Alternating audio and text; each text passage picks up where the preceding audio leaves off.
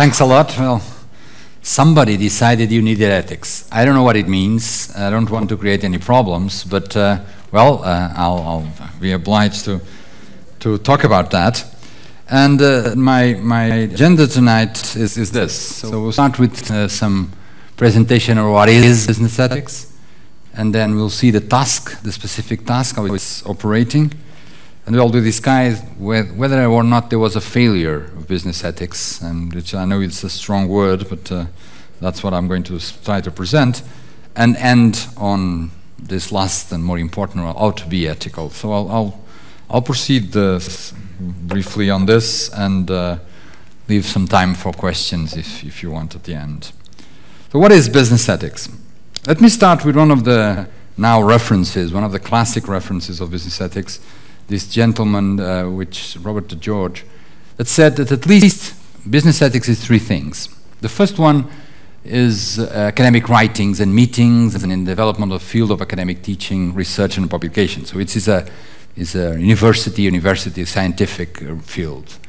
The second one is business scandals and more broadly what it can be ethics in business. So the question of managing ethically a company.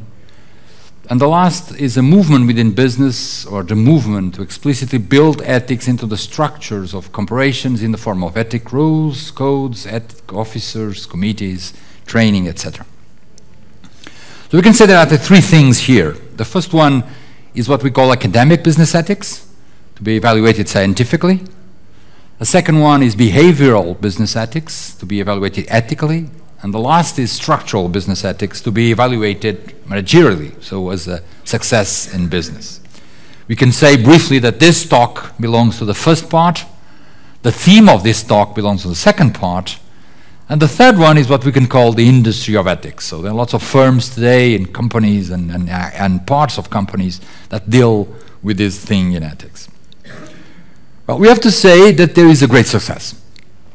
Corporate social responsibility. This is an article from The Economist that it's some time ago in 2008, but it said this industry, he's talking about the third one, the third meaning, is in rude health. Company after company has been shaken into adopting a corporate social responsibility policy, and it is almost unthinkable today for a big corporation to be without one. So everybody has to have it. It's kind of mandatory for companies. There was a big evolution, taken from another article from the same magazine. The first course in business ethics was offered in Harvard Business School back in 1915.